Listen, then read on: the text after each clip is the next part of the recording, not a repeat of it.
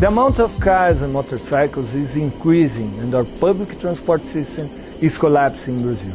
In 2013, there was 2 cars for every 10 inhabitants. Now, 10 years later, in 2023, we have 5 cars for every 10 inhabitants. The number of motorcycles also increased as well as of other vehicles. During the same 10 years, the number of passengers in the public transport decreased in almost all cities of Brazil. In Sao Paulo, the most populated one, the number of passengers in the city buses went from 3 billion to 2 billion from 2013 to 2023.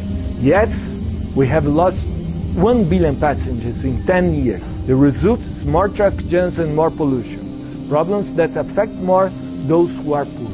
We need a radical measure to revert the crisis, and fare-free public transport policies can be part of the solution.